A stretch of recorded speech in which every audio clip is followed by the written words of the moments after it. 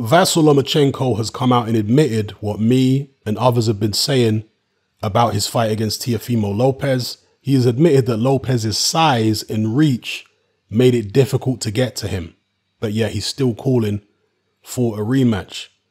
He said, quote, "Right now it's hard for me to comment on the fight. I understand everyone is frustrated, but I want to watch the fight first before commenting. Because of his size and his reach, it was not easy to get to him. I just want to say to all the fans, I am sorry if I let you guys down. I want to thank all of my team, and I want to let them know we will move forward." It depends on Lopez with regards to a rematch. If he can give me a rematch, of course I'm ready. Of course I want it. End quote. So yeah, people dismissing the things that me and others have said in terms of the reasons why Lomachenko wasn't more aggressive in the early rounds.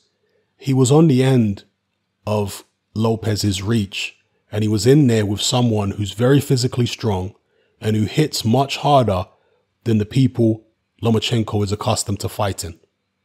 And you'll be surprised, even a great fighter like Lomachenko, you'd be surprised how they react when they're up against somebody who has reach on them, physical strength on them, and who is hitting them harder than have been hit before in a professional ring.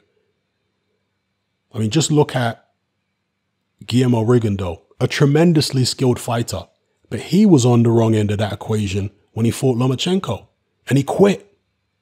A great fighter like Rigondeaux quitting, but he'd never been in that position before, where he was up against somebody that was just bigger, stronger, just as skilled as him, and was keeping him on the outside. Rigondeaux didn't want no parts of it. Now, Lomachenko didn't quit, of course, against Lopez, but he was nowhere near as aggressive as he normally is. He was far more cautious. He was far more circumspect in the early rounds, and he's admitted it now. The reason why is because of Lopez's size and his reach. He managed to keep Lomachenko at bay with those attributes, and that's all there is to it. Some people, diehard Lomachenko fans, of course, are talking about the injury. Oh, it's going to be different if he's not injured, and the fight was a lot closer than the judges had it. Well, it was a lot closer than at least one of the judges had it. I would agree with that, possibly two. But I have seen some people make a case that the fight could have been a draw. Personally, I think that's a stretch. I think this fight, at best for Lomachenko, he lost by 2 rounds. At best. If you really want to stretch it, like Stretch Armstrong, then maybe, 1 round Lomachenko lost by, but to me, that's a bit of a crazy stretch.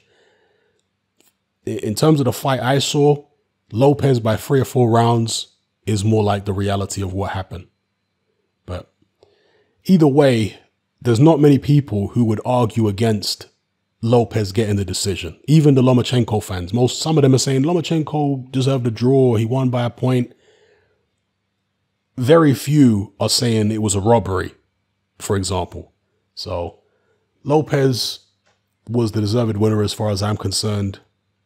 And you can't blame him for wanting to go in a different direction rather than fighting Lomachenko in a rematch. I think Lomachenko is going to have to go back to the drawing board.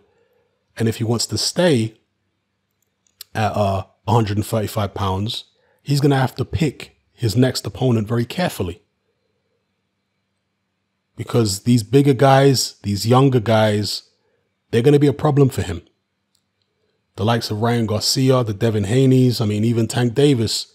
I know he was running from Lomachenko for a long time. But they're starting to see vulnerability in Lomachenko now. He's lost his second fight. So, taking his second loss. So, yeah. Lomachenko's going to have to pick his fights carefully at this point. If he wants to be as dominant as he used to be, he may have to move back down to 130 pounds. That might be the only way. Because at lightweight, these guys are big, they're young, they're strong, and there's a lot of talent in the division at this point. if he really wants to run it back with Lopez that badly, he might have to challenge a Devin Haney or a Ryan Garcia and get to one of them before they get to Lopez. Because then he could force a Lopez rematch. So let's see. Greatness is when a fighter is up against it. That's when he proves his greatness. When he's up against it, when he gets written off, but yet he can come back against the odds.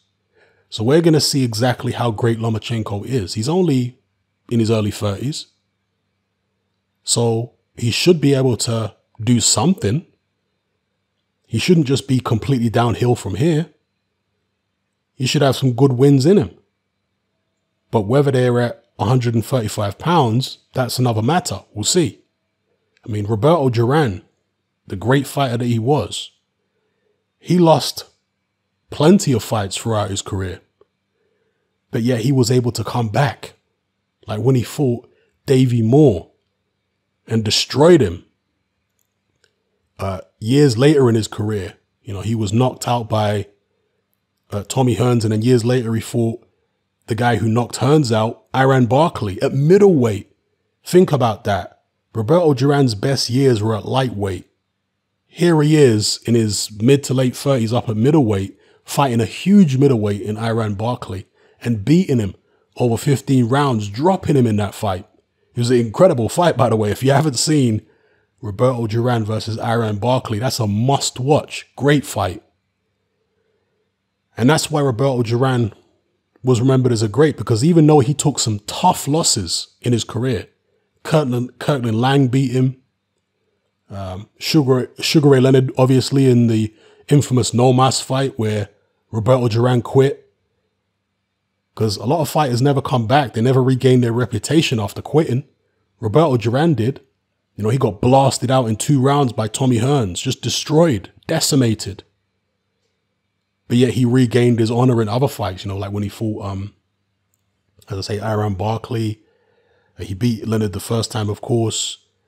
The Davey Moore fight, and so on. So, I mean, even Marvin Hagler, he gave a very good account of himself against Marvin Hagler. He gave Marvin Hagler far more issues than Tommy Hearns did. And that shows you the whole styles make fights adage, where Hearns destroyed Duran in 2 rounds. Then Hearns was stopped in 3 rounds by Marvin Hagler. But Duran went the distance with Marvin Hagler and gave him lots of problems. Styles make fights. So anyway, let me know what you guys think in the comments below about what Lomachenko has now come out and said. Lopez's size and reach made it difficult to get to him. Is that an indication that he needs to drop back down in weight? Or should he stay at 135 and try and find a road back to Lopez by taking on one of the other young guns? Let me know, people.